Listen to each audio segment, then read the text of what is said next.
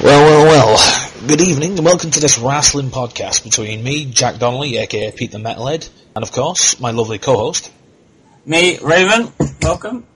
Yeah, and well, I'm quite new to podcasts, so this is a first for me. We're going to be going about the subject that we both love, wrestling and whatnot, like I said, and we're going over the past week of events, particularly Wrestlemania, the Raw after Mania, and start off with the most recent SmackDown. Do you want to take it away with that one, Raven? Yeah, I can do. Many people don't give a fuck about SmackDown, but I do.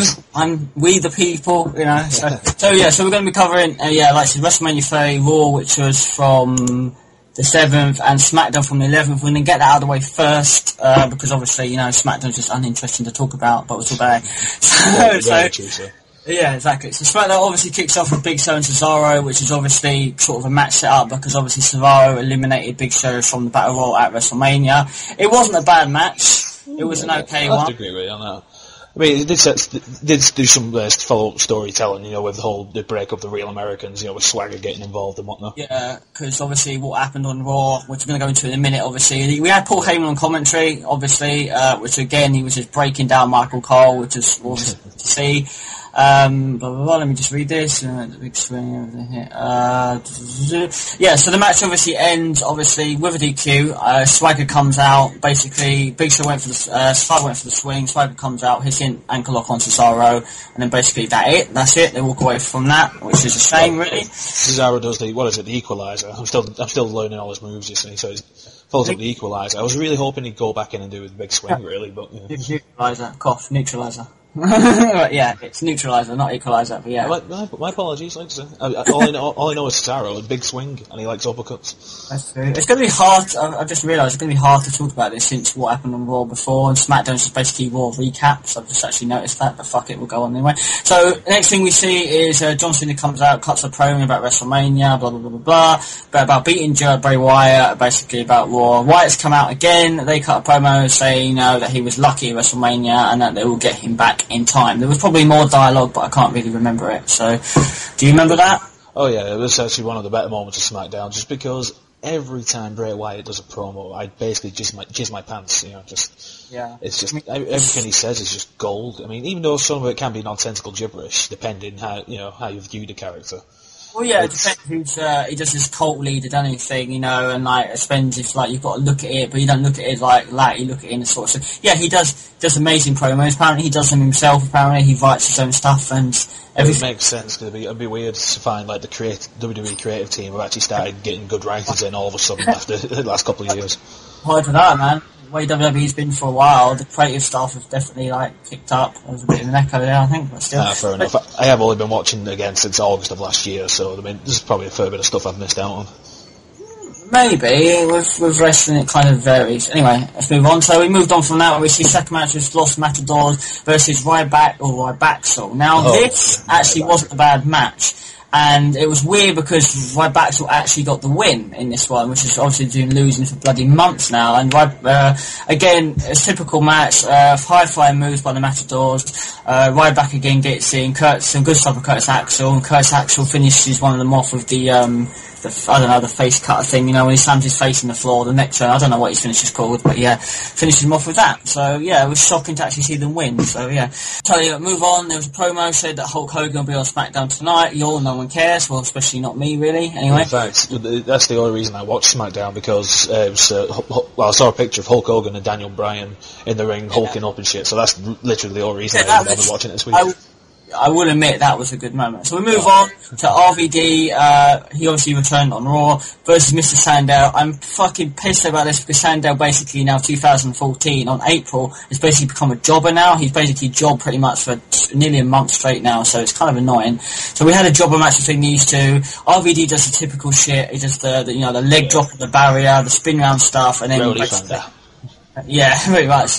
He just did normal shit. Sandel fighted back. It was a solid, okay match. Obviously, RVD gets the win, and my office chair just locked, and that's annoying. So we get a Stream Rules promo airs. It was, from what I remember, it was probably the most awful promo there ever has been for a history of pay-per-views. I'm pretty sure it starred Daniel Bryan. It was only I think a 10-second long promo for it, and then it obviously. Nah, I wouldn't say it's that bad. It was nowhere near as bad as the one for the the Hell in a Cell last year. With K Quick. Oh, sorry, R-Truth. That was not bad actually. Him talking like demonic about. I thought that was quite offensive. Oh yeah, I know. I just thought he's doing the big promos for it, and he wasn't even on the bloody pay-per-view, was he? God, yeah. So it's like, oh yeah, R2's getting a chance. Wait, no, he's not. Never mind. So yeah, so that is. At least Steve Bryan's going to be in Extreme Rules, hopefully, if he's still on his bloody honeymoon. Yeah, well, he'll be there. So anyway, I've been drinking that day anyway, so I didn't really remember much of the promo, but still. So yeah, so that airs, which obviously indicates everyone in the UK knows that Extreme Rules will be Sky Box Office, which is not really okay to me. I prefer when the Sky Sports, but anyway, yep.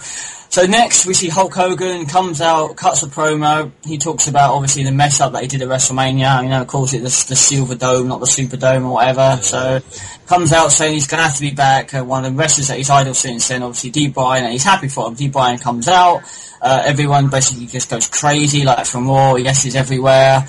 Daniel Bryan just says more dialogue, and then basically the end with then basically doing Hogan's taunting and stuff, which is actually not bad. Yeah. So. You got anything to say on that? Because I don't really give a too fuss about Hogan, to be honest. Well, no, I mean, so I don't give a toss about it now. But when he did his original return in 2002, I marked out so bloody hard. Because he came back, did the WrestleMania 18 match, and that was awesome. And then he actually won the title the month after, which was the biggest fucking shock to me ever. I mean, if this was back then and Daniel Bryan was doing that shit with him then, I'd be just squirting hot.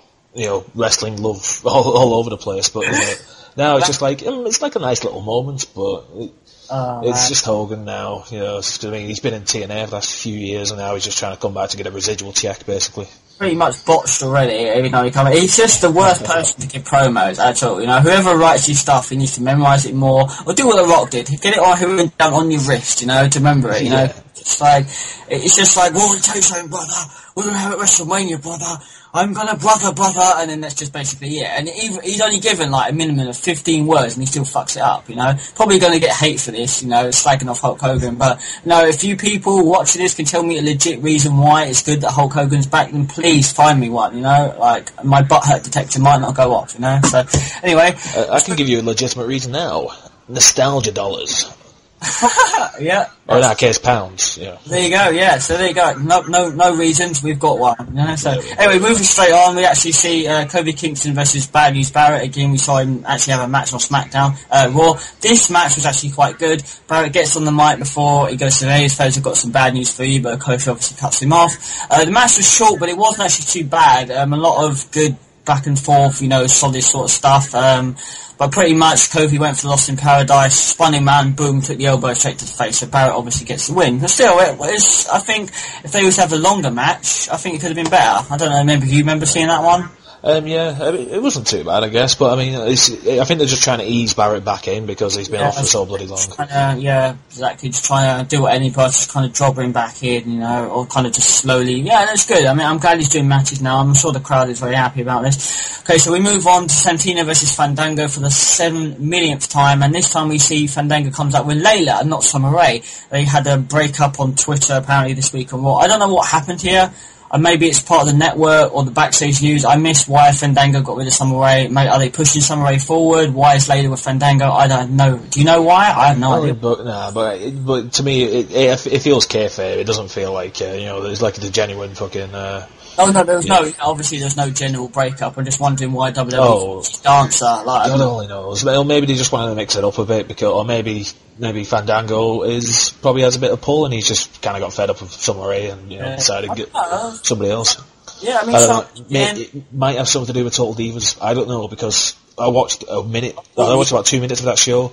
And had to turn it off before I vomited blood. 2 minutes, mate. I didn't even get through a minute, yet the wife wants me to watch that. She says, no, this is good programming. I'm like, bitch, leave. Trust me, get out of the room. No, it's not good programming, It really isn't. Sorry for all your Total Diva fans out there. But true, actually, Summer Rae is now on Total Divas, and they've started filming season 2, so that might be a good reason why they've changed her, to give her more time for Total Diva. You are right, she probably just sussed the thing out there, so thank you for that. Yes. So yeah, we see Santino versus Fandango for the 100th time.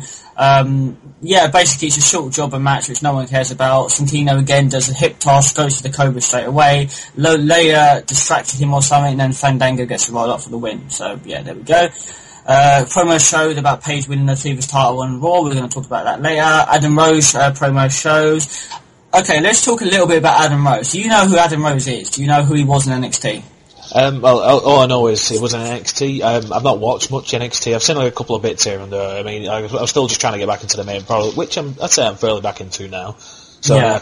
I've got the network as well, so I really should check out NXT. Yeah, but it's this Adam Rose guy. I don't know. I think he might be a good comedy face, but I'm not sure.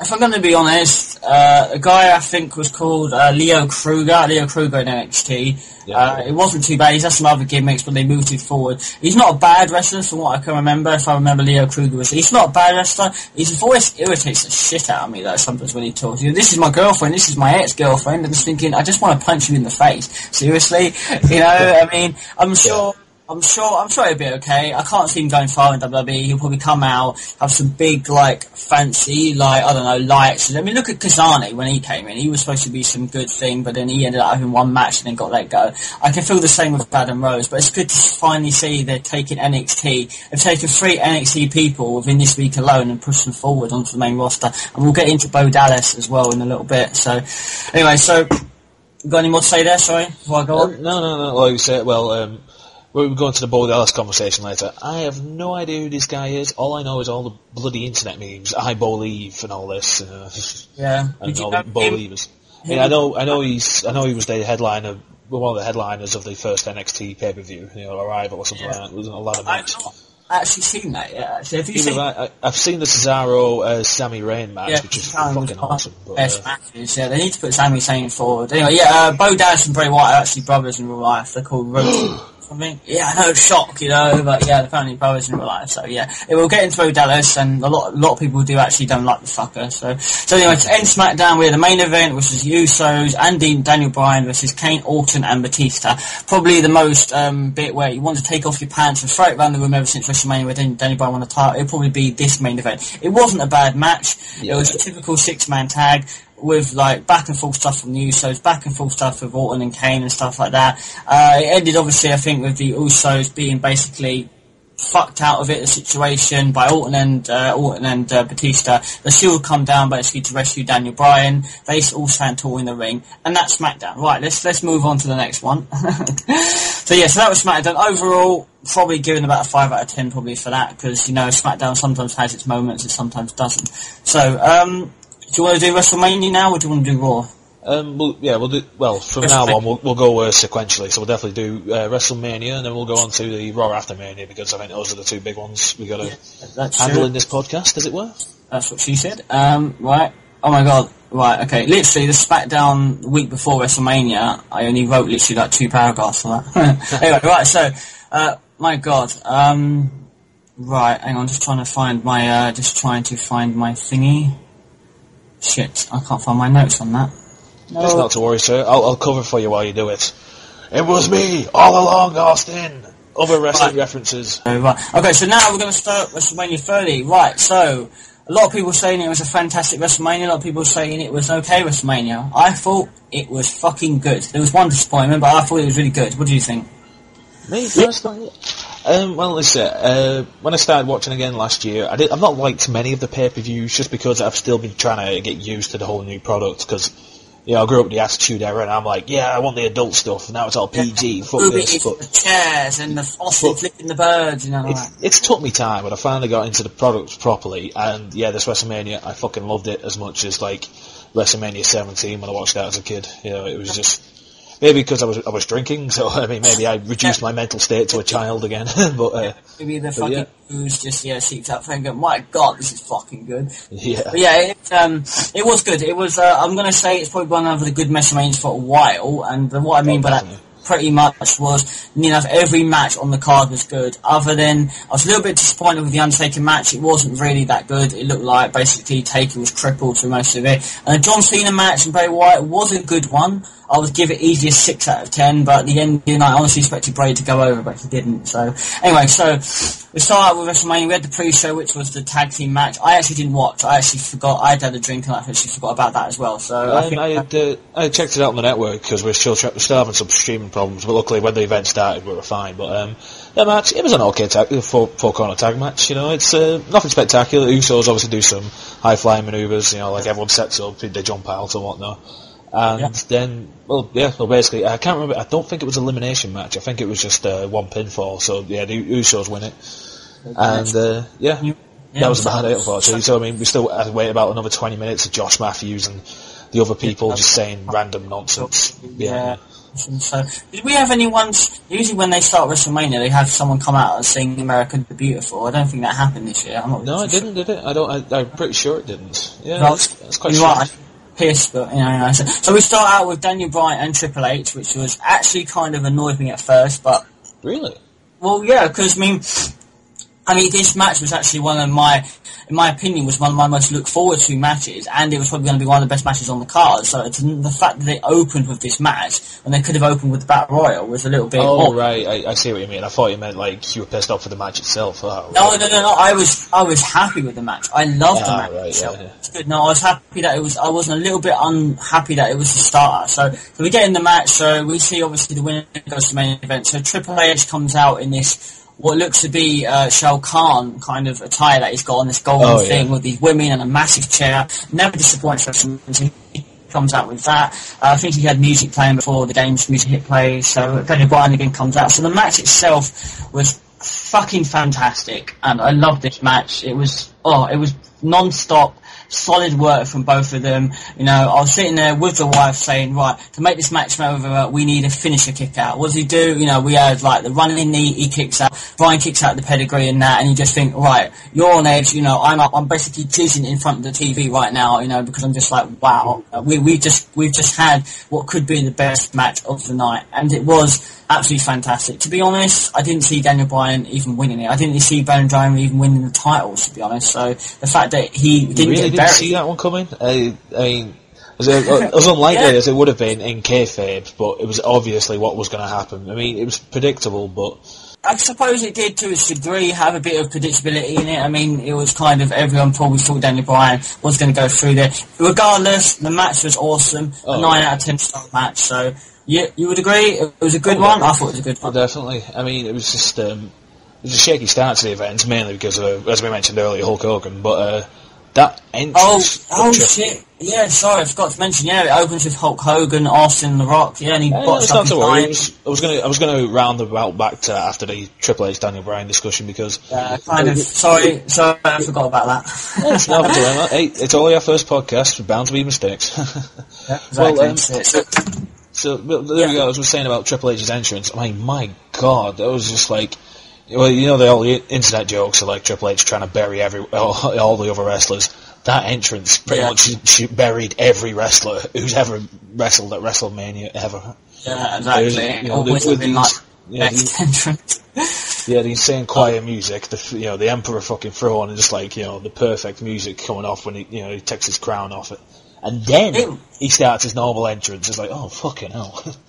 I need a minute to recover from that. Exactly, yeah, it was just brilliant. It's always gonna be brilliant, isn't it? So it's gonna be awesome. So so moving on, we forgot about. So let's just go back. Yeah, so we open with Hulk Hogan, who actually fucked up his lines and said it was the Silver Dome, not the Superdome, or something like that. Anyway, we see The Rock, we see Austin. We knew they were going to be there anyway. If you live on Spoiler Avenue and Dirt Sheet Road, you would have seen that there was photos of them backstage anyway. So we knew they were going to come out.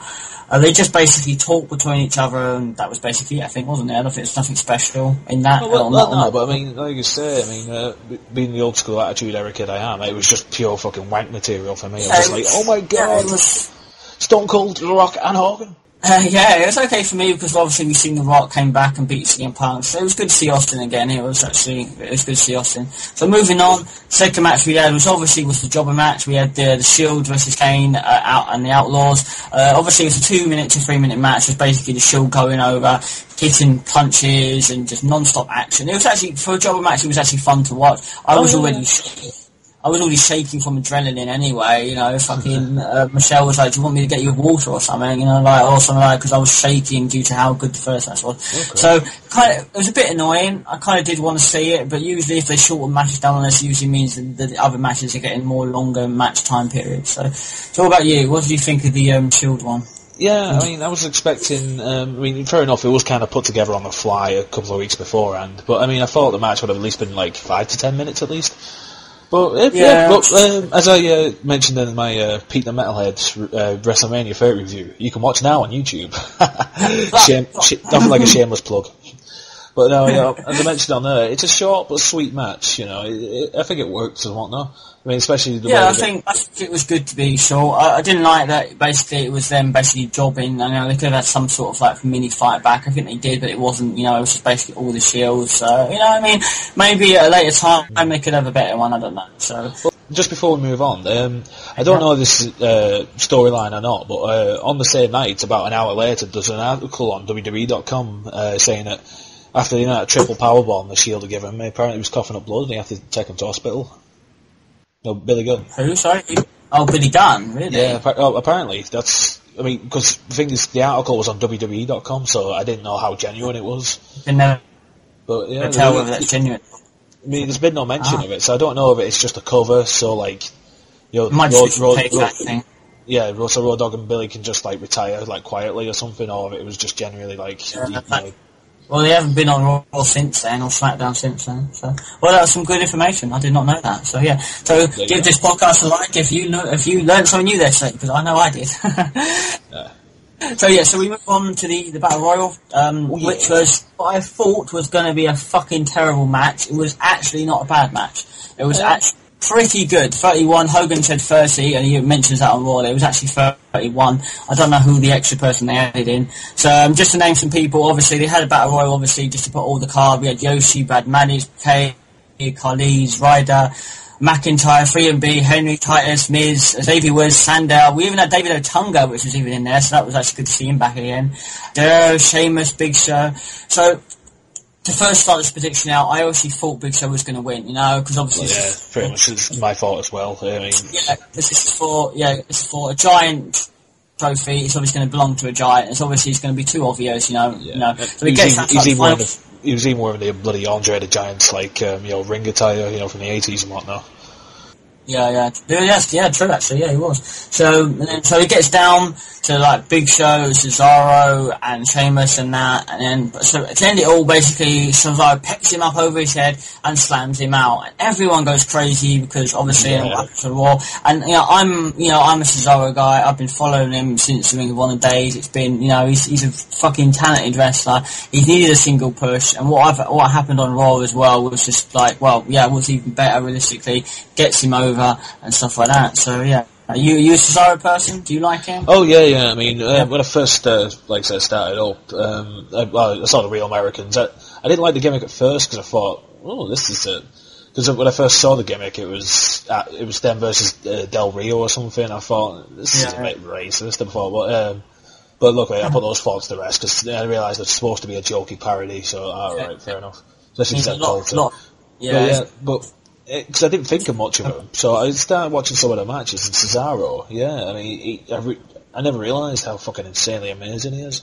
Yeah, especially this pure strength he has. I mean, he's not like he's not muscly, but he's not like, pound for pound, like, insane rips like Big E or Ryback. Yeah.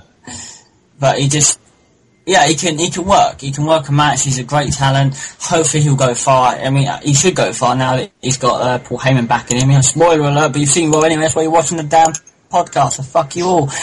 No, not really. But I mean, so it was good to see him. It was a surprise to see him win. I didn't think they were going to actually let Cesaro win, and I don't see what he would want to do with an Andre the Giant trophy. That was a bit weird, which I think Swagger comes out and destroys on Raw. I'm pretty sure that happened. So it's a bit win. Was you shocked that he won, or do you think that was okay for a win, or do you still think Big Show might have been better for a win? Oh no, definitely. I was kind of surprised at Cesaro winning, but I was so genuinely what's the word? I've forgotten the word happy. Yeah, there we are. Yes, I've long forgot. I long forgot how to be happy many years ago. But no, I was I was genuinely pleased with the outcome, because I was like, I wasn't seeing it, because it was just basically, Big Show's going to win, Big Show's going to win. It's like, oh, Cesaro. Yeah, you can see it got down to the final three. Big Show was still there, I'm there tapping the missus. She's going to win. Cesaro comes out nowhere, picks him up with the fucking amazing strength, tosses him over, or off, everyone it was. And then, boom, Cesaro wins. Everyone's happy as a sandboy, So it was good. Fantastic. So we move on to Cena and Bray Wyatt, which I was going to call Wade Barrett in for a minute. John Cena and Bray Wyatt, which was what I thought was going to be second best match tonight. So I've read reports before that Wade Barrett's Strong Writers were going to do a live cover there. They did. Oh, Matt Crozer, that was absolutely fantastic. They were fantastic. They were almost as good as the Cult of Personality when they did Punk's song last year or the year before. When they did that, it was... Screw you. Sorry, it's a personal thing. A mate of mine has been playing Cult of Personality non-stop since CM Punk left, so... I know, even at the mention of the song, I must tell anyone to screw themselves. Okay, well, right, it's not on video, so I'm just going to do that. No, I'm joking. Yeah, but I mean, they did do it well. Bray Wyatt's band did do it well as well. They wore a freaky mask. It came out. I got to a point where I wasn't sure if they were going to come out or not, but as soon as you saw the guitarist and stuff, you were like, yeah. So again... Yeah. I mean, I'm already semi-hard at this point anyway, just shoots it straight up pretty much, and then it was shot back down after the match, so yeah. So obviously, we've had great promo work between Bray Wyatt and John Cena. They've since him attacking him in the chamber and everything. The match itself was, I'm going to have to say, it was only okay. It wasn't as good as I thought it could have been. Bray Wyatt was sporting black and new basically kind of a new t-shirt, new attire. Oh, yeah, black and yeah, which actually looked quite well. It's a shame he's not wearing that anymore. The match was okay. It was back and forth stuff. I thought it was just going to be typical Cena going over and then Bray Wyatt coming back for the win. That wasn't like that at all.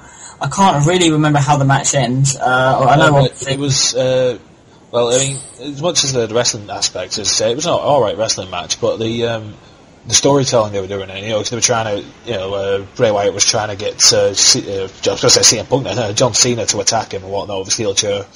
Like, come on, unleash the monster, Cena, and it was like, Cena almost goes basically what Kane did, like unleash the hate and all the stuff like that. So it was. It must have been. It's the first time first time since I've started watching I've heard Cena get like any kind of cheer at all.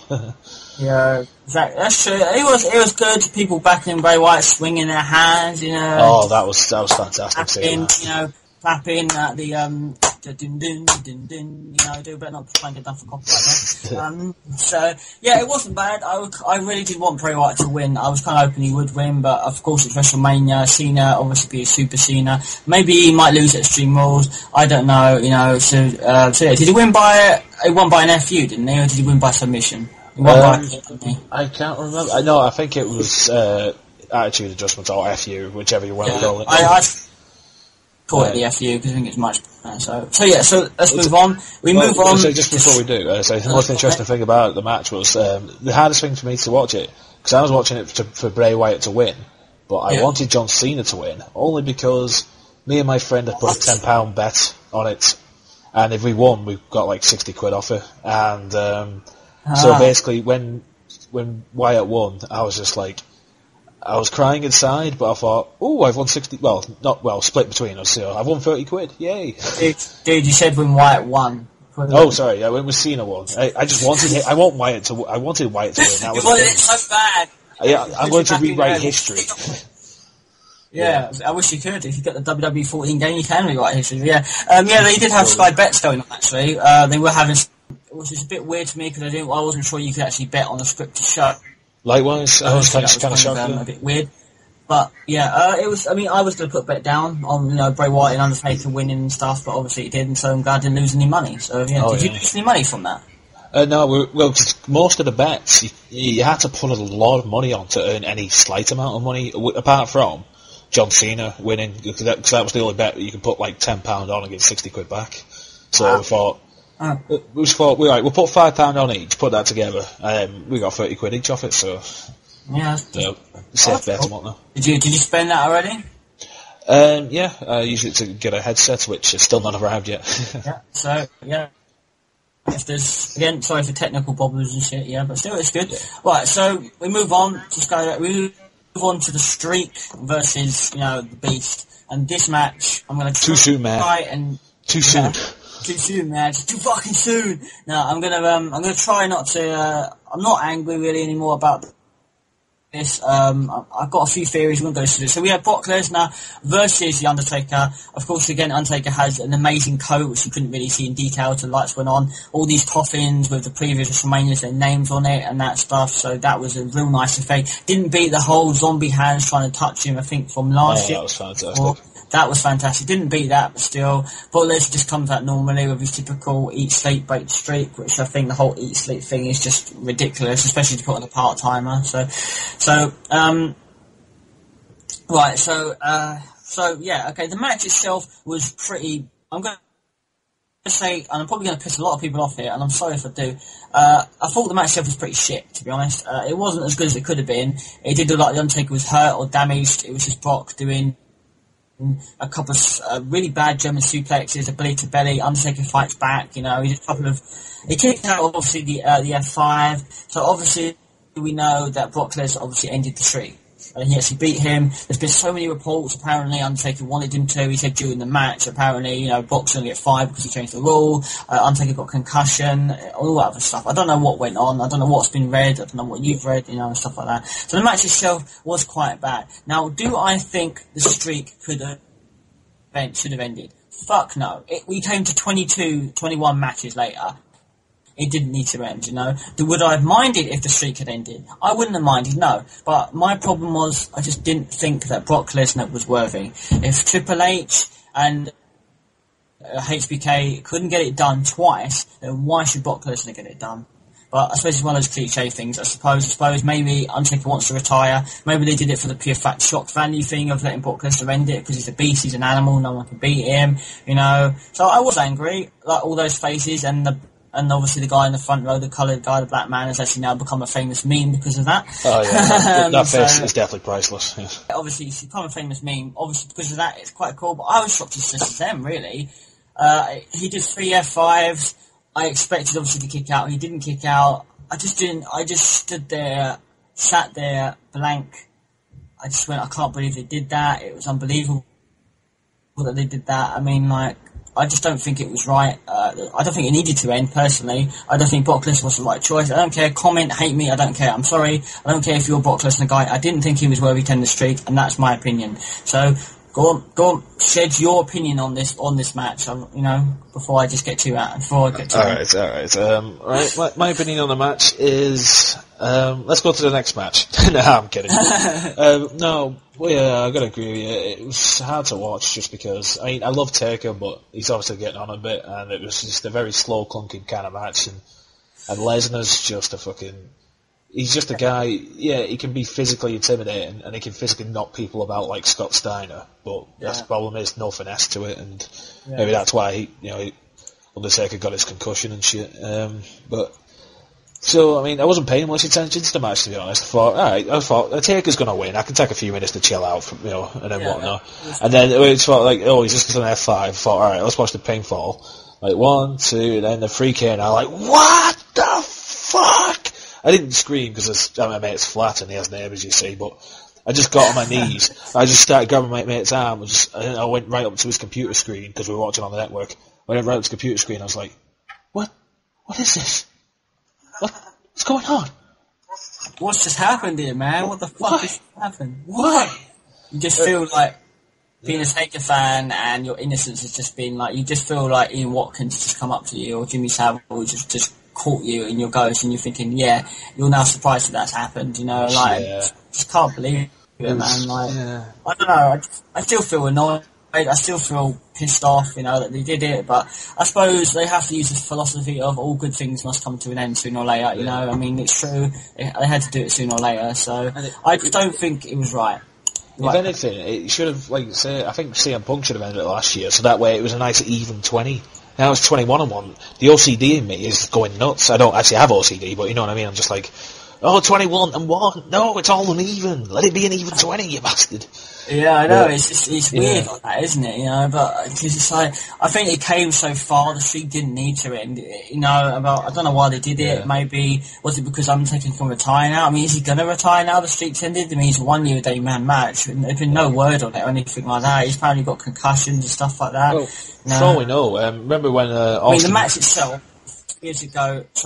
With him and Undertaker, with him and Triple H in the cell, that was a fantastic match. The end of the era, he could have easily not ever come back to WWE after that. Everyone would have understood how good that match actually was, you know. So it was just like, and I don't see why they didn't just end it there, but obviously they decided to him come back. I mean, yeah, it was even talk they was going to let CM Punk end it. I would have been happy with that. I would have been okay. The streak's ended, but you know, like maybe CM Punk would still be here.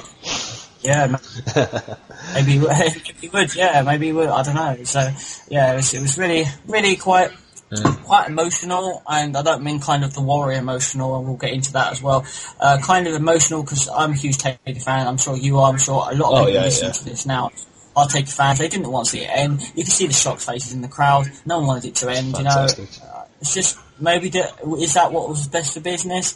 Well, maybe in a few years' time I can tell you, because right now I just don't think it was. So, I personally would have thought they got up to like 25 at least, and then maybe break it. Yeah, I would have thought move out or just.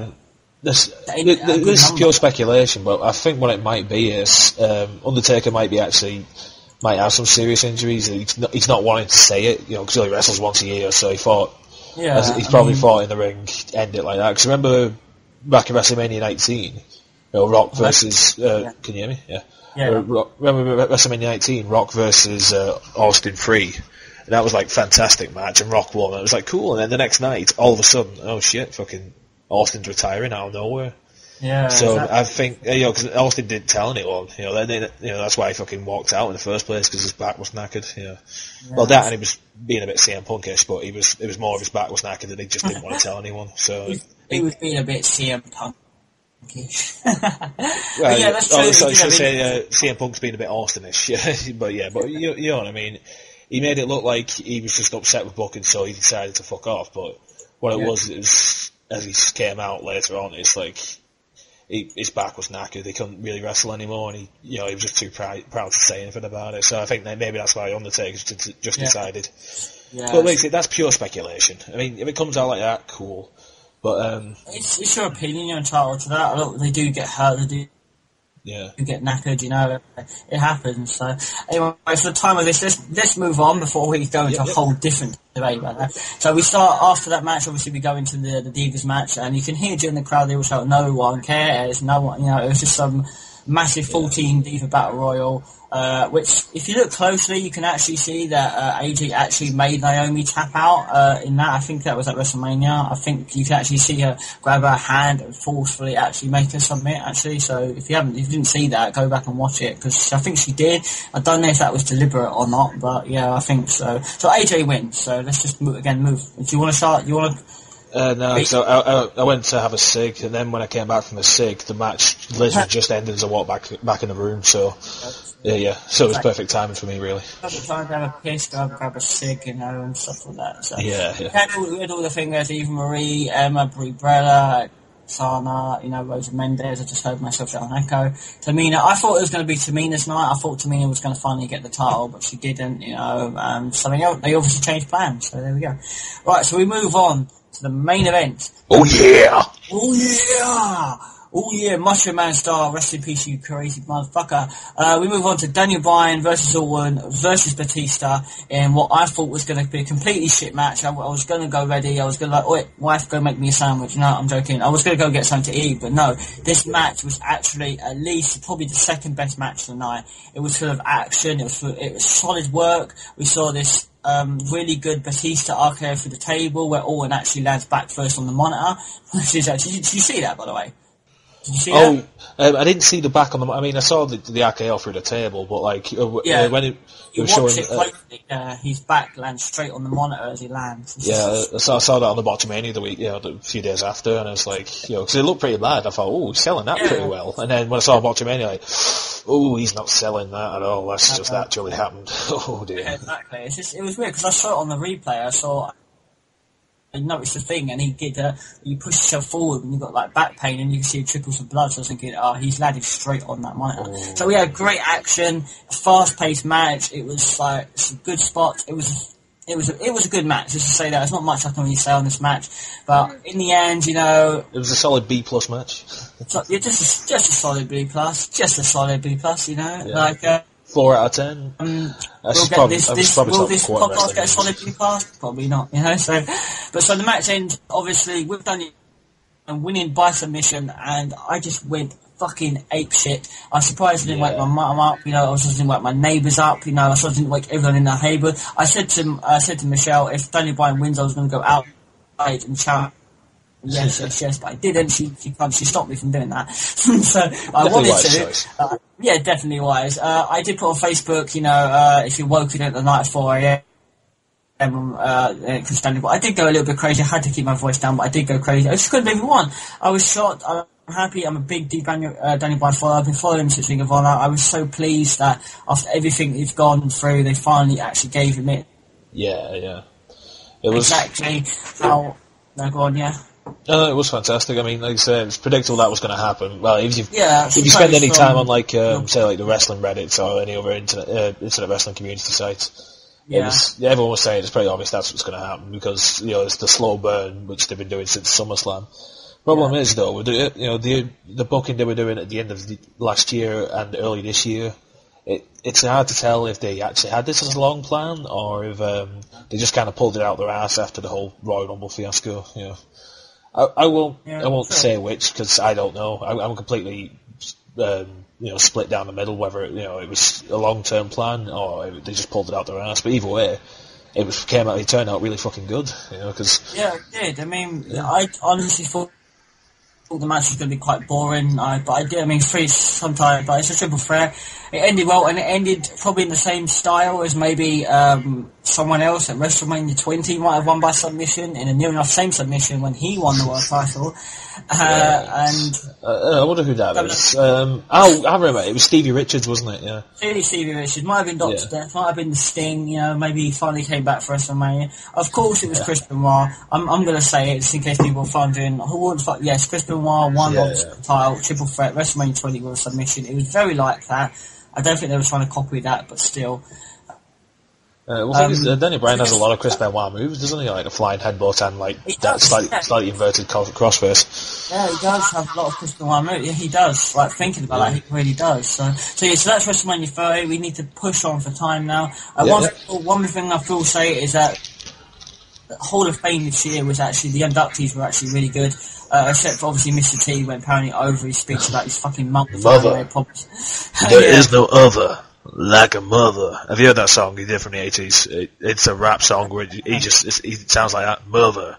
There is no other like a mother. So he goes about his mother. After this, go YouTube it, and anyone who's listening to this, go YouTube it as well. Mr. T Mother. Mr. T Mother. So he's gonna do Mother. Do that classic song. But he went on about his mouth. No, go on. I made a joke about that too. It was just like I felt like it was because I didn't see the Hall of Fame ceremony till like the very last minute before WrestleMania, like on the day, and I was like, everyone's going on about the fucking there's memes on Facebook. It's like Mr. T Mother, and a tweet by Jericho saying, Mr. T's mother, I invented that. And I was like, what's everyone going on about? And then I watched the Hall of Fame speech, I'm like, oh my god, wait, okay, you have a mother? Yeah, you have a... Yep, you definitely have a mother, Mr. T. And do you want to go on about when you were at WrestleMania, maybe? Those 2 times you were at WrestleMania? No, you don't want to... Oh, no, you're just going on with the mother part. Okay, that's fair enough. You just want to keep going about the mother. Yeah, never mind. WrestleMania 1, Hogan, no? Nothing, not comment? Okay, your mother? Yeah, keep going about your mother. Keep going about your mother. Ridiculous. I mean, obviously, I can understand WWE getting a bit annoyed about that. I can understand why they did. I mean, obviously, but they were good inductees this year. Glad to see Warrior in there, glad to see Jake the Snake in there, glad to see Lita in there, it's just a good Hall of Fame. So let's move on to Raw the night after.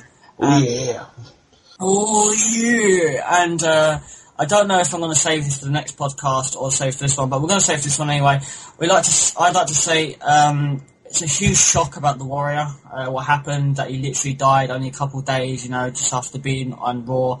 On this Raw, I think it was one after WrestleMania, he showed up and literally passed away only a few hours, I think, or a day after it. So it's really sad, and it really shocks me. I'm sure it shocks a lot of you as well. I still can't get over it. I woke up this morning and read it on Facebook.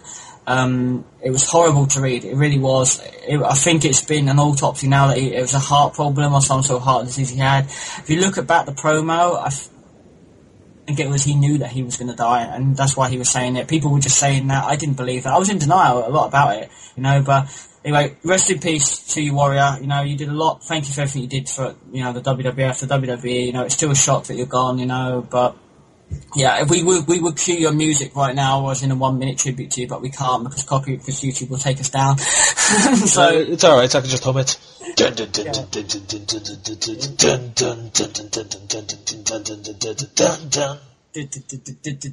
So let's slap a photo of the Warrior with a rest in peace, which I probably sure I'll do anyway.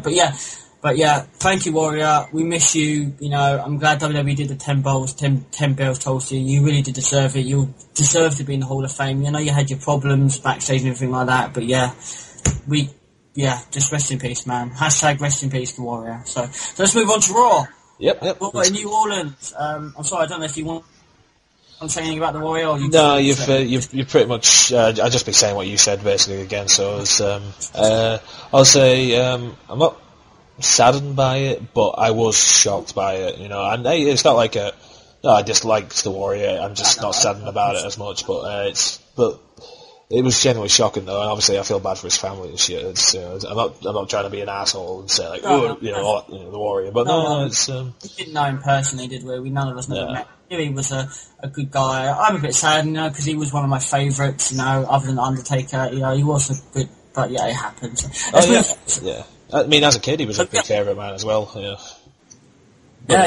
his WCW days as well. Yeah, so we'll save that for another. So we move on to Raw, which is probably one of the best Raws of all fucking time.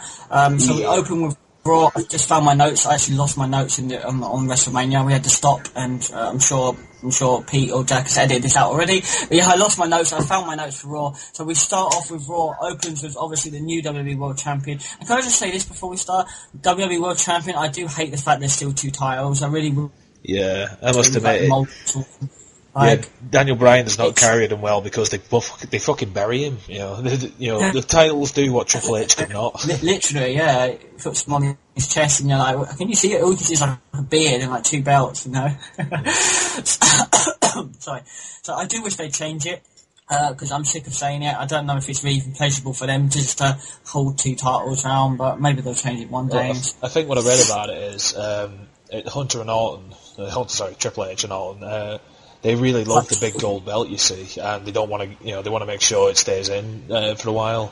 And I'm guessing they don't want to get rid of the WWE title because they've barely had that a year, haven't they? They only introduced it last year when The Rock won it. Yeah, exactly. So it's just a case of won it, went some simple part-time.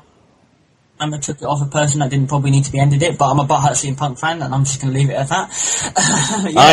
Not really. So let's just go on one little small thing. Let's go back to that streak match. What also a little bit annoyed me was Brock's kind of a part-timer as well. It's not, he kind of is, he kind of isn't. I would prefer someone that was a full-time roster to end the streak and not someone that only really shows up when you or feels like it. I'm going to sneeze. Excuse me. You sneezed right here on the wrestling podcast between Peter Metalhead and Raven. And people that probably will not be watching it on the WWE network. And they won't be on the network. So there we go. So it starts off with Daniel Bryan comes out, people going crazy, there's yeses, there's fucking people grabbing their children in the air, people grabbing someone else from next to them, throwing him up in the air while he's doing the yes sign. The yes movement has not died. I'm glad they brought it back because I hate the whole no movement. I thought they were going to kill off the yes movement, they didn't. So he comes out, people shout, "You have earned it. You deserve it." That was just, it was a genuine treat to watch the audience react like that. I was sat there smiling, happy as a sandboy. I couldn't stop smiling. The grin on my face was literally legit. I just couldn't. I feel like I've been smiling in the wind for like 8 hours and my face is stuck that way. So it was great. It felt so good because, everyone, Daniel Bryan, he's up there. But I know, I've been following since Ring of Honor. I've known since Ring of Honor days when he used to do really weird, like, kind of cape gimmick, you know, with a bald head and the beard, you know. I've seen those pictures on the internet, and I destroyed my internet after that. So those photos made someone destroy the internet. Yeah, that's weird. I didn't destroy my internet, but, you know, there we go. But yeah, so I've been following him since then. I did think he has earned it. He's talented, he deserves to be in there. It was talk of he was unhappy, you know, but I'm glad they did it. So, moving straight on, we had Triple H comes out. Sorry, I had someone at my door there. Triple H comes down and says, "I'm not getting in this ring with you because of what I'm going to do to you," you know. And then Brian goes, "Really?" So he goes up to his face and goes, "Yes." And he goes, "Well, you're going to be defending that title tonight against me."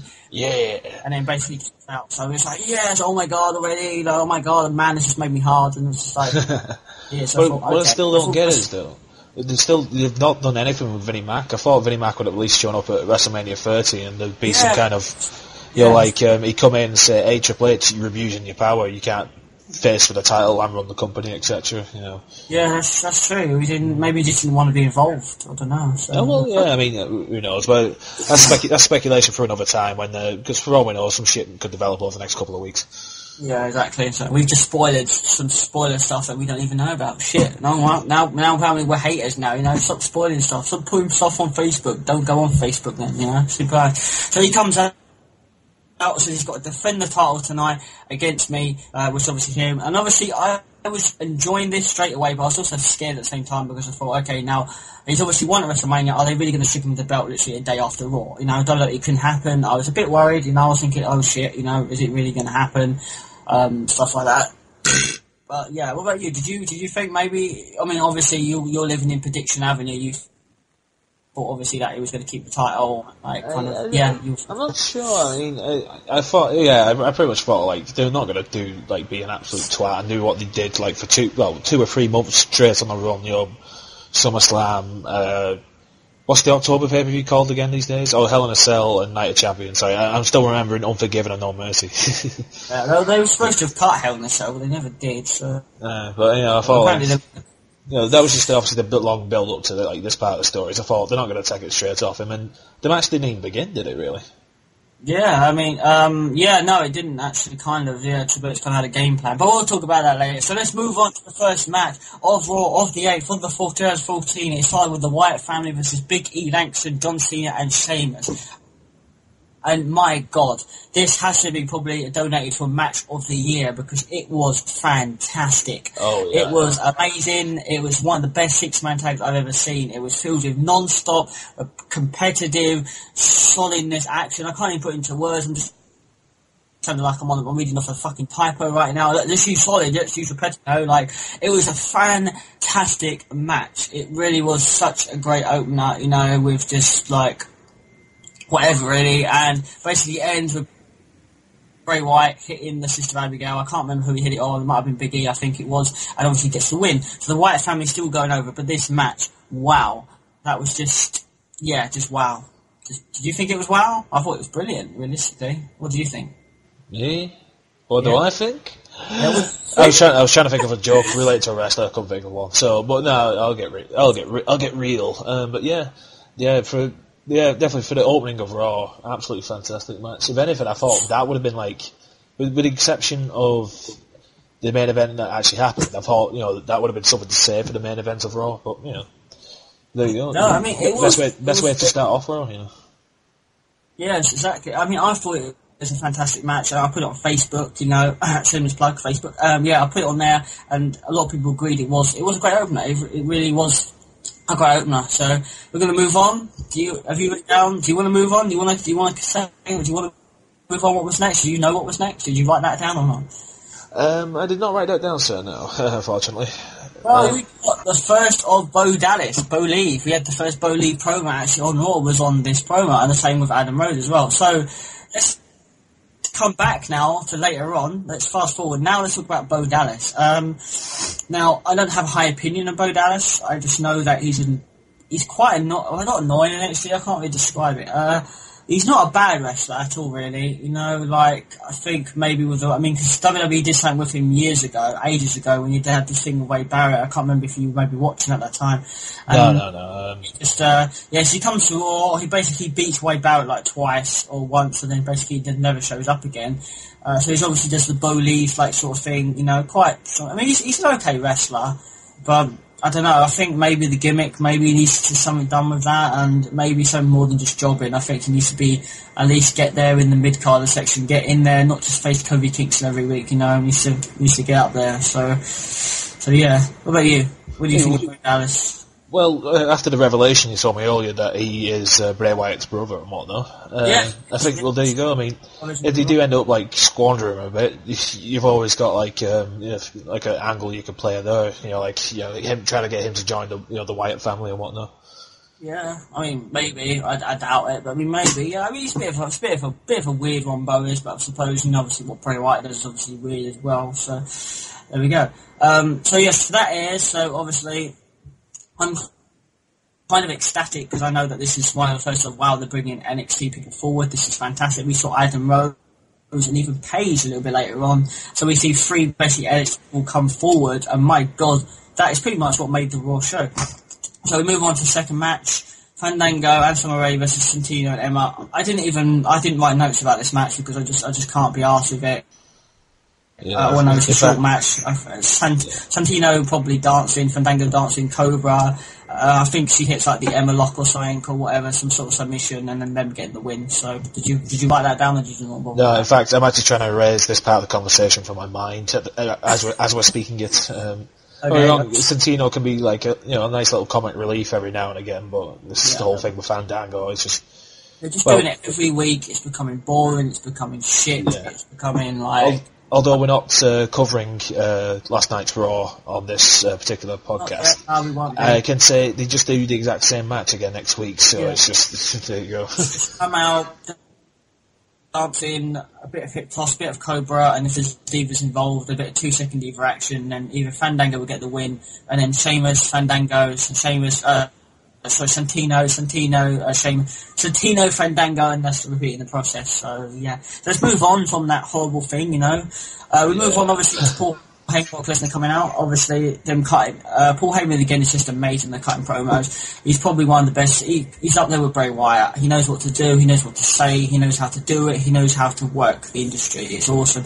They come out. They cut a promo. I'm not going to say much about this. They cut a promo, say how they told everyone so it was going to happen. I think they showed a couple of photos. I'm not sure if they did that from yesterday's Raw or this Raw, but yeah. But Brock Lesnar could get it done and stuff like that. Yeah. So, what do you think? Do you think? Yeah, I don't know. What did you think on that promo? I guess. I don't know, man. You just brought up the ending of the streak again. I'm kind of in tears. I'm kidding.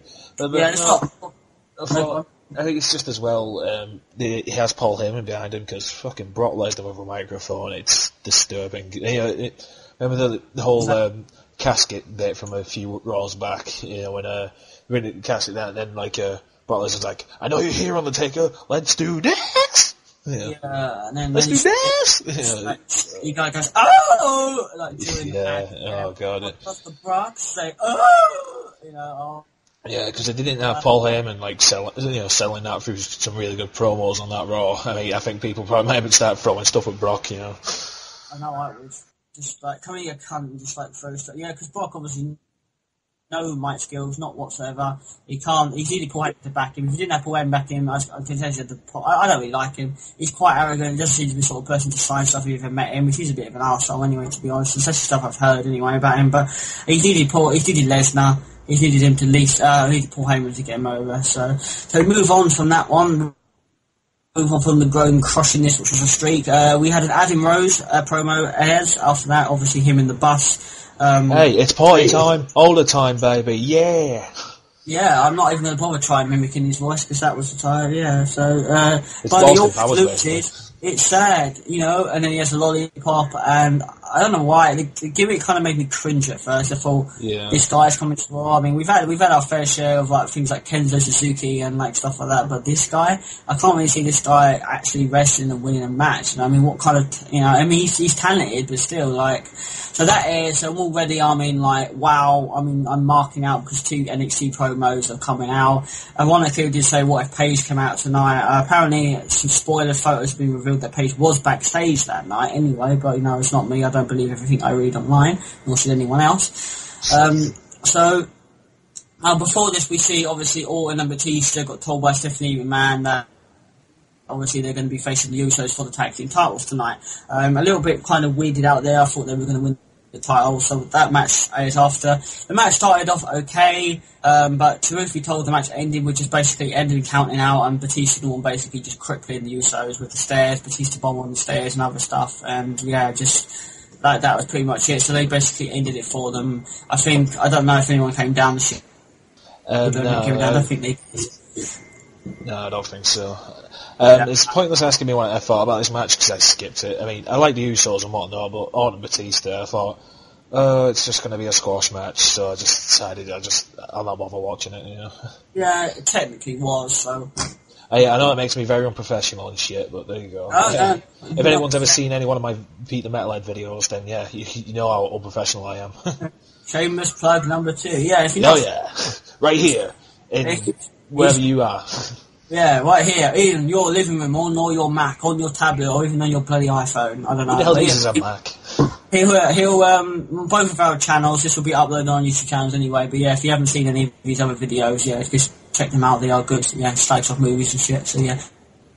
So yeah, we move on to see that RVD was returning, so RVD finally comes back after taking a long hiatus. I don't actually know why he took leave. I think because he couldn't be asked, or because it's Rob Van Dam and he wants to do weed again. I don't really know. So I think just had him on short-term contract, and they just probably have him back again on another short-term contract. You know, he was in that Intercontinental title tournament that was on Raw. He got through, so again we can't talk about that yet. But obviously he has been in that Intercontinental title tournament. So he faces Sandow. This is what pissed me off, that Sandow has basically become a jobber. Damien Sandow. A lot of people will agree with me about this, but he's a fucking hard worker. He's a talented wrestler, and he should be doing a lot better than what he is now. He deserved at least to be. It might sound stupid. I thought when he had that briefcase, I thought, right, this is it. This is where, you know, WWE are just going to bend us over and say, right, we're going to stick it in, and we're going to use lube this time, and we're not going to go in dry. We're going to make him world champion. Same with Dolph Ziggler. I'm a huge backer. They're both talented wrestlers, and now he's gone. He lost the briefcase match, and now he's just been standing under a giant penis while he's been pissed on. He's jobbed for literally the last like month or so. So he jobs to RVD this match. Sandow came back a little bit, but RVD does obviously the same as usually does with the spin kick and the job. Ends into a foggy smash, and then basically it's over. Yeah, you got anything to say on that, or not? Really? I was kind of pissed because I mean there was a lot of rumours going around that RVD was going to be one of the the unannounced guest people in the 30-man battle royale the previous night, but he wasn't. And then just all of a sudden, so I thought, all right, so it must have been just pure speculation. You know, he probably wasn't. You know, so he's probably not got anything to do with WWE. And then all of a sudden, he's on Raw. No build up, no suspense, no nothing. No not even like one little promo, like the last week saying, hey, RVD's coming back or something like that. No, just like here he is, job to stand out. Bye. And it's just like, I mean, fair enough, he's getting on a bit, but I mean, he's still pretty, limber and flexible for his age and whatnot. Exactly. He does work a good match. I don't think age has nothing to do with it. I think he still can work a good match. I just wish he was given a decent run. So we move forward. I didn't write about any promos and stuff. We've not wrote about every promo and backstage segment in these reviews and stuff. So if wondering why, you missed this part, you missed that part. Well, fuck you, because I'm not writing down every little moment. I'm tired when Raw's on live. I can't note down every little thing that happens. No, sometimes I am, sometimes I'm not. What backstage segments do we have anymore? Just basically Triple H and Steph will say something to Orton and Batista. That's it. I literally can't think of any other backstage segments that happen at all. With the exception of the odd interview with that, what's her name, Renee, something or I can't remember her second name. Other than that, there's I remember back in the old days, used to be backstage segments left, right and centre, comedy bits, serious bits, now they just don't bother anymore with them. Shame, really. Too decent. So moving forward. Sorry. Yeah, moving it. Right, you tell me, what was the next match then? What was the next match? What did we move into after that? What was the 5th match of the night? Oh, I'm trying to remember now, because there's 2 right next to each other, and it's just, it's completely slipped me. Do you not have notes written down for this one? No, not on me, because, like yourself, I had a complete computer malfunction. Okay, that's right. No, it's no shame in it. Obviously, I have to take notes, otherwise that's how I do reviews. I remember a lot better. So we moved on to Rey Mysterio versus Bad News Barrett. Seeing Bad News Barrett actually wrestle for the first time in ages after basically doing the whole podium thing, which went from a medium podium to a fucking huge podium. So he comes out, hang on, my Xbox is going to shut down. No, you do not. Hang on, 2 minutes, 2 seconds. Right, okay. So he comes out. This match wasn't a bad match. Again, if Ray and Rey Mysterio. Did I say Rey Mysterio or did I say Kofi Kingston? Yeah, I think so, Mysterio, yeah. Rey Mysterio. So he comes out. I think he goes on the mic and says, "I'm afraid I've got some bad news for you." I'm not sure. So this wasn't an actual bad match between these two. It was some solid work from back and forth, booing go towards Ray and yay and go towards Barrett every time, typical like punch me, boo, punch me, yay, boo, yay. They go back and forth, typical stuff really. I think Rey Mysterio hits a 619. He then goes to the turnbuckle. Barrett stops him and then basically elbows him on the head while he's on the turnbuckle. And he gives some of those ball hammer hammers quite brutally, So that was an okay match actually. Probably the most disappointing match of the night. But I'd actually more better work done with Bad News Barrett because again, a talented wrestler needs the right stuff. I didn't like Bad News Barrett before, but I think I've gone towards it. What about you? Did you like Bad News Barrett? Well, yeah. The thing is, as I've only started watching again recently, I've not seen any of Wade Barrett back in the day with the whole Nexus storyline and whatnot. But when I started watching again, he had kind of one match and then he just disappeared for months. And it came back as Bad News Barrett. At first, I didn't like it at all because he literally just came out and said like, "You're all fat people, and it's Thanksgiving, and you have clogged arteries," and that's it. And I just thought, what? Are you going to feud with anyone? Are you going to take the piss out of anyone? No, it's like, the audience, blah. And it's just like, oh my god, this is so bad. And I thought, it's not because of it, it was just so badly written. And then by the time of Elimination Chamber, he was still doing it, but I think it was just Stockholm Syndrome by this point, because I was really starting to like it, he came out literally near enough after every match, didn't he? And just said, that was, which I actually did find I liked about that, so that was actually quite funny. So we move on. Who do we move on to? Well, of course, we move on to the debating Alexander Rusev, which, again, another talented wrestler. I heard that they were going to push this guy, and I'm glad they have, from NXT. Alexander Rusev? Rusev? Yeah, I was having a debate with a friend of mine earlier today about how to pronounce it. He's a talented fucker, so he's obviously facing Zack Ryder, so we see Zack Ryder in fucking ages. Oh yeah, I was shocked, holy shit, Zack Ryder's on Raw, what the fuck? Ryder, woo, yeah, you know it, so, so obviously we just know straight off, what is this match going to be? It's going to be a squash match. It's going to be a jobber match. Is Zack Ryder even going to have a chance to attack back against this Bulgarian beast, I think he's called, or Hulk, or whatever the fuck? No, of course he's not. Obviously he doesn't. He just basically crushes him. He does some amazing super kick work and basically ends it with the camel clutch, which obviously has a name. He was fucking impressive. He's always been impressive. So again, I'm hoping he's not just going to be jobbing for the whole of his career. I'm hoping they actually do put him in a decent storyline at some point and not just basically keep him jobbing. So we move on. Do you remember that match? Do you want to add anything in there? Oh, Rusev. It was a squash match. It'd been pissing me off with the whole, for the last 2 months, because he debuted at the Royal Rumble, didn't he?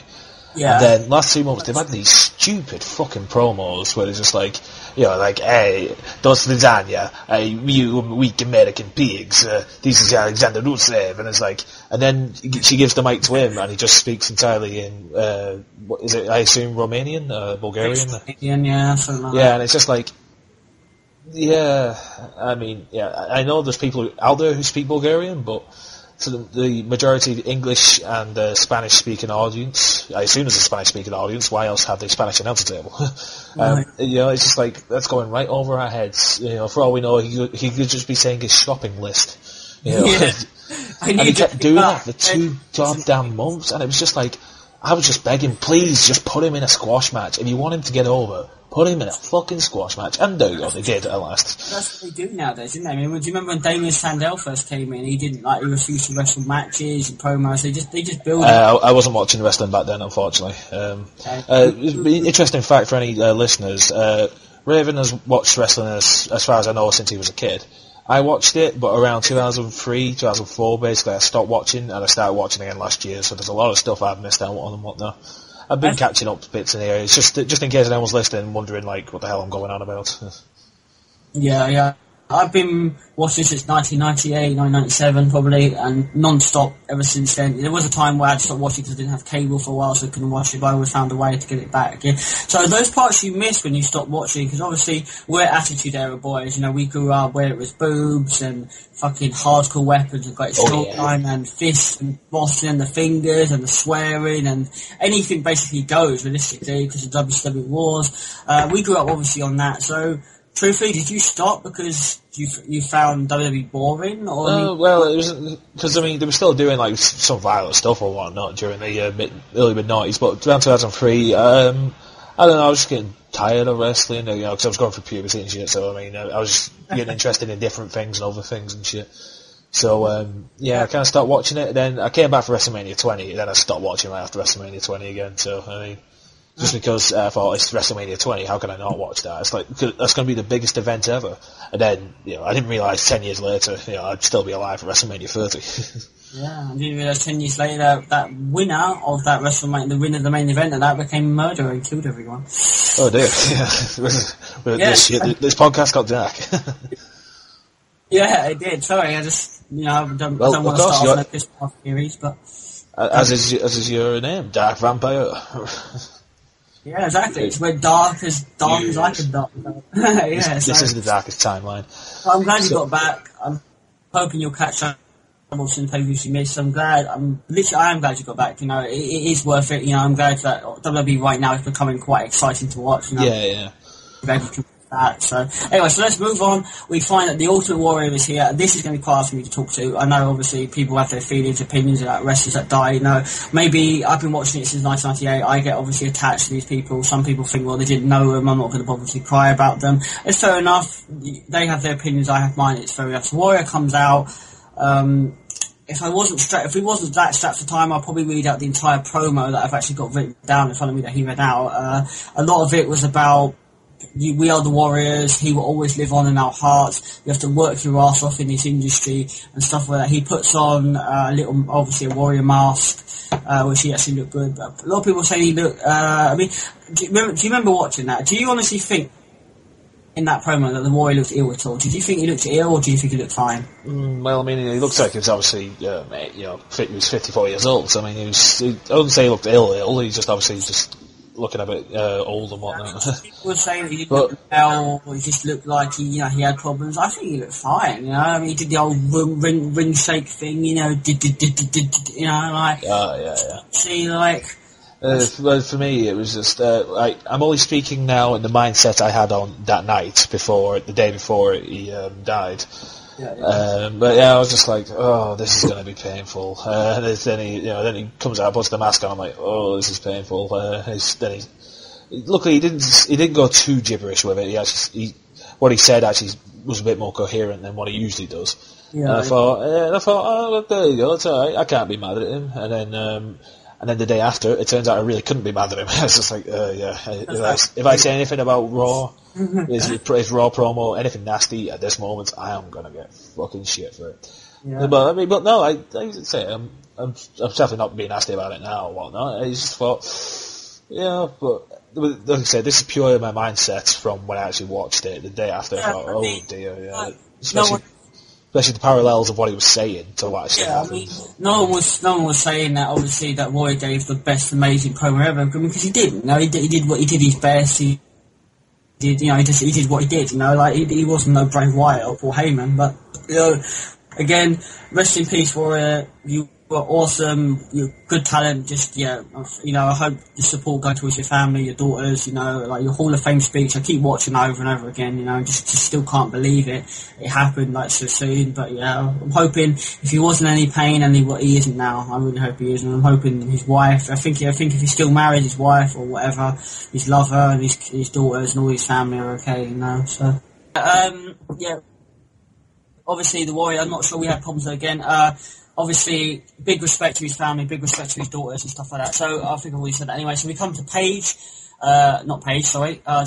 We come to AJ. She comes out after WrestleMania. She basically still says, "I'm the champion still." And at this point, I'm a fan of AJ, but it's getting a little bit repetitive what she's doing. Like I kind of sometimes wish she had actually talented divas actually face her. So she comes out, Vicky basically comes out, I think does Vicky come out and congratulates her, I'm not really too sure. And she basically says there's no one that can beat her, blah, blah, blah. And that's when Paige comes out. Fucking Paige. And my God, not only does she look fucking amazing, she's an amazing wrestler. Through the indie days, everyone's been wanting Paige to come up. And the Divas division has just got, well, by God, it's Paige. Like, I'm just going all JR there because I basically went all JR on the night, So Paige comes out, basically just congratulates AJ, really. AJ's obviously the typical cunt that she is, and go, "I don't believe you," slaps her and turns into a match. We have basically a short-ish match, hits the Paige turn. Paige is obviously the new Divas champion. I was everywhere in there, my cheese was everywhere, I think my wife was thrown everywhere, and where she landed on that night, I was ecstatic. I went a little bit too loud than I should have done, but yeah, I was so happy. I was happy that the fact she was even on Raw, realistically. It didn't even matter to me if she didn't even win the title when she won at Extreme Rules. I didn't give a fuck. But winning the title was better. Now AJ was set to lose anyway, so hopefully Paige will keep it. He had her first match on Raw, which obviously was a jobber match. But I'm hoping they will. So we've had 3 NXT people come up from Raw. One obviously debating. We've got Adam Rose and Bo Dallas still to come. But yeah, that was fucking amazing. So what about you? Did you go crazy? Paige before this? No, I had no idea. I think I've heard a mention on some of the forums or whatever, but I never, because like I say, I've only caught little bits and bobs of like NXT here and there and whatnot. But I was quite surprised to find out she was from Norwich. Yeah. Yeah, what I'm really hoping for is, because she's from Norwich, they'll end up having Alan Partridge as a manager, the whole angle like that. That would be amazing. But that's just me dreaming, of course. The match itself, it's okay. It's a bit of a squash match and whatnot. And then, but I must admit, though, I didn't like the finish, though. It was because she obviously botched it. That Paige, took out the Paige turner. It happens. I mean, but the result of it, though, I'm quite surprised they actually, they would just give like a new NXT rookie just the title, just that, first run out, which was quite surprising. But I was pleased with it, but I was pleased with it, but I mean, the botched ending just can't. Yeah, so I mean, obviously I thought Tamina was going to get the victory, to be honest, at WrestleMania. I'm glad she came back. I'm hoping WWE now will do a lot for her. Now she came in, won the title straight away. I do like AJ. I mean, they're both good wrestlers. I'm hoping this will obviously lead to a feud, because AJ is obviously set to do a rematch. So that might lead to Extreme Rules. I think everyone's been wanting an AJ versus Paige feud. I know I've been wanting one, so I'm hoping. She didn't get involved in Monday Night Just Gone, which again, I'm not going to say much about, but I was kind of hoping she would, so I don't know what WWE are going down this road for, but it might be alright, it might not be alright, so it's just, I don't know, it just depends really, doesn't it? I'm hoping they will make it into a feud, but it really does depend. So we move on. Unless you want to say anything? Want to add anything more to that? No, I'm good on that one, so cheers. That's good. So we come out, Hogan's obviously been advertised tonight that he's going to come out and present Cesaro with the trophy. And I won't lie, the trophy was fucking massive. So Hogan comes out. Also didn't make much sense either, because he's presenting Cesaro with the trophy, but Cesaro walked out on WrestleMania with the trophy. He carried it out with him, so it's like... okay. So I think it was just that it was Hogan's idea and he wanted... Yeah. presented with him. He had just a little, like, obviously segment, and which obviously leads to another segment in a minute. So Hogan comes out, obviously, he knows he botched, obviously, at WrestleMania, he said the Superdome or the Silverdome, or one of those. He botched up, people were letting him know, he remembered what it was. So Cesaro comes out, with Zeb Colt, obviously. Zeb goes straight on the mic and basically goes, no, people who sneak across our borders, you know, and just not want to take this, like, he does not want to take this trophy. Cesaro stops him, and so Cesaro says, well, you know what, Zeb, I am not a Zeb Coulter guy. And he goes, what? He goes, I am a Paul Heyman guy. And then, fucking hell, out of the blue, Paul Heyman comes out of nowhere. So now, obviously, Paul Heyman is managing Cesaro. I mean, could that really get any better? A talented wrestler who's just won a big match is now being managed by Paul Heyman. I couldn't even find my penis that night. I'd been gone and been ripped off. It'd probably been thrown out for the dogs. You know, like, it was just like, I feel like I needed a defibrillator on that Raw or something, because I just couldn't take how good Raw was being, you know, I just couldn't take it. So, obviously, Swagger comes out, jumps Cesaro, picks up the trophy, throws it at the ring. He doesn't even throw it that hard. He throws it down and it breaks into like 1,000 little pieces. So it must have obviously just been a prop, you know, it's not a real trophy. Probably just a shitty prop. He throws it down. I mean, watch it back. He doesn't throw it really hard. He just drops it out and it like shatters completely. I was thinking, fucking hell. So we go into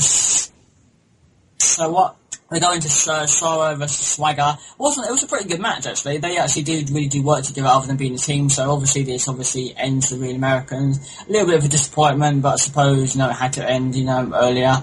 But it was a pretty good match. Some good back and forth stuff. A lot of trying to get the page to lock in. He gets out of it. Cesaro comes back, obviously. He goes to hit the swing on him, the Swiss swing or the King of Swing. But Swagger walks out, says he doesn't want any of this, and gets counted out.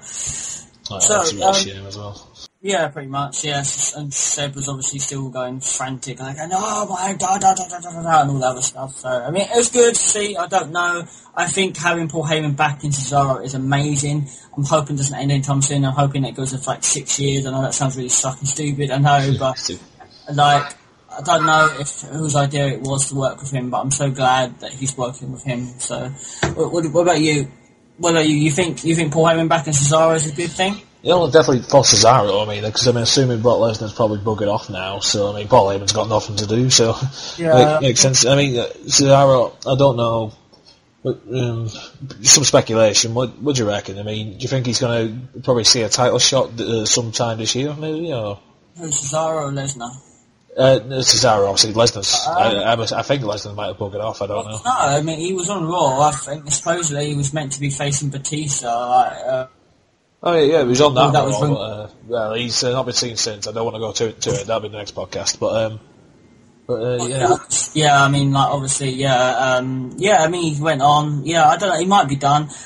Title shot for Cesaro, maybe. It could possibly happen. Now he's got Paul Heyman back in him. I'm assuming he's just going to maybe, like, crush people for a while, maybe, and hopefully he'll maybe get more forward after the whole Shield and whole Shield and Evolution thing come back. Might as well just say we can't talk about that yet, but yeah, after that's ended. So yeah, so we move on to the main event of the night, which is Dean Bryan versus Triple H, and there was only like literally 10 minutes left of Raw, so I knew for a fact that this was not going to be a proper match. I knew for a fact it wasn't going to be a proper match. So Daniel Bryan comes out, obviously, Daniel Bryan, I think Batista and Orton come down as well. They obviously basically cripple him. They hit finishes on Daniel Bryan. Batista from RKO. Ken comes out next. He hits Daniel Bryan with a choke slam. And then, of course, Triple H comes out. So I'm thinking, okay, straight away, they're going to ring the bell, obviously, and Triple H is going to be champion. I thought, okay, this is a bit of a weird one. This is a very weird one. And then, all of a sudden, fucking Shield. All of a sudden, Shield. And all of a sudden, yeah, so before the Triple H comes out, tells the ref to ring the bell, before he can pick him up, we hear the Shield. And of course the Shield come into the rescue. The Shield get in the ring, Orton, Kane and Batista on the other side, face each other just like the Wyatts was. Triple H is going, no, there will be no bloodshed. There will be no bloodshed. He turns around, Roman Reigns breaks him in half with the fucking spear. That was awesome to watch. He fucking awesome to watch, you know. So it's obviously like the face-off. Just says no, turns around, takes the spear. All hell basically breaks loose. The Shield and everything, they're just attacking, doing moves.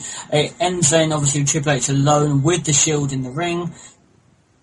Triple H gets up slowly, realising what the fuck, turns around, boom, there's a funny knee hit from Daniel Bryan, and then basically the whole Raw in strong with Daniel Bryan and the Shield, you know, just going, yes, yes, you know, and like, there's obviously just overcome like that thing, but that whole segment itself was fucking great. And there was a meme on Facebook when it says that, you know, that moment when you know you fucking love wrestling, you know, because of that moment. See, WWE can be good. All these people will say, no, it's the attitude, it's the attitude. No, it's not. And if you took the time to sit down, SmackDown isn't always going to make you go, oh my god, by god, and take your popcorn and, you know, maybe launch your girlfriend out the window. Yeah, you know, it's not always going to do that, but, you know, just like, maybe if you give it a chance, you know, give it a chance. I wish people give it more chance to just, you know, it's either Stone Cold comes back or I don't give a shit anymore. Well, then, mate, you're missing out. You missed out on a good WrestleMania and a good Raw. Sorry, rant over now, but yeah. So it ended strong. The whole Raw was fucking amazing. It ended really strong. So, I mean, you think good ending? Good, strong ending? Oh, definitely. I mean, like I said, I would have liked to see a bit of a match, but then again, I realised that Daniel Bryan already wrestled 2 matches the previous night, so, I mean, you obviously can't make him do another 30-minute fucking Raw match, you know, so it's never going to be a proper match, was it? Especially with the way we've ended with the Shield and whatnot, as we'll go on to the next time, it's setting something up really big, something I didn't see coming myself. Sets up, fuck it, I mean, it sets up, it sets up really good, and I think we're probably even going to get a match at Extreme Rules maybe between those 3 teams and stuff, so that's going to be good. So yeah, unless you've got anything more to say, we're coming to the end of this podcast. We've just reviewed 3 things, and overall, that was a really good week for WWE. Oh yeah, definitely. I know, I was on edge. I was on edge, you know, I lost my penis pretty much through Raw and WrestleMania. Hang on, you were on edge. Hang on, what? You were on edge, I mean... I was on edge, yeah. Did he know about this? I mean, was he cool with it and shit? I think so, yeah, I mean, we had those one nights. Fair enough. It doesn't smell like chloroform, and, you know, we just fell for it, you know. So, yeah. Hilarious, you know, this is the comedian of it, you know, Yeah, go over to his YouTube, give him some love, you know, give Pete some love. And, of course, go to Raven and give him some love too, because I mean, he's obviously the bigger expert here. I mean, I'm the colour commentator, as it were.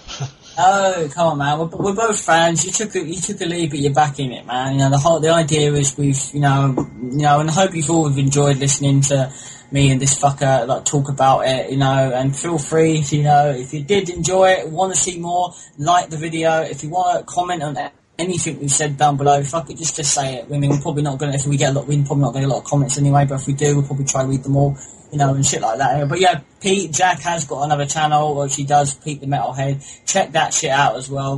Now this is the hour we do the shameless plugging, you know, so, but it has been a good week for WWE.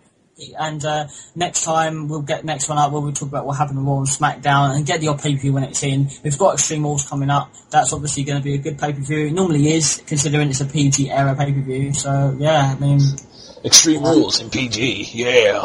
But no, I mean, they've had a few good Extreme Rules pay-per-views actually, considering it's PG. I'm not going to lie. I mean, I don't know if. And I'm not going to lie either. It's not called Extreme Rules. It's called Backlash. Why can't it still be called Backlash? Yeah, I liked Backlash. Wasn't Backlash in January though? I'm sure it wasn't. No. Royal Rumble was in January. No, Backlash was always the one after WrestleMania. It's the one after WrestleMania. Yeah, it was. And they went Judgment Day, and then King of the Ring, and then Fully Loaded, and then King of the Ring. I don't know why.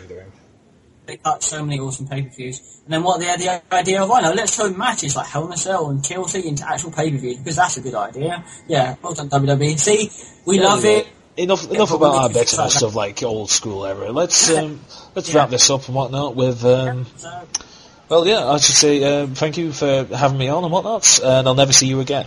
No, I'm kidding. Okay, right.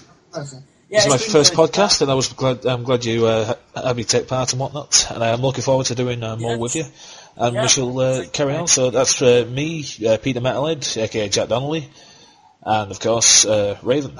Raven, as in L4DDarkVampyreRaven, my YouTube channel. Before we actually sign off, I do have a mate called John. He might be ventured in some of these podcasts a little bit later on, so you might be able to hear from all 3 of us. I hope we didn't bore you. I hope you enjoyed it. We will literally see you next time. And literally, follow the buzzers, believe in the Shield, and get a drink up to the fucking Ultimate Warrior if you haven't done one already. So, yeah. See you later. What?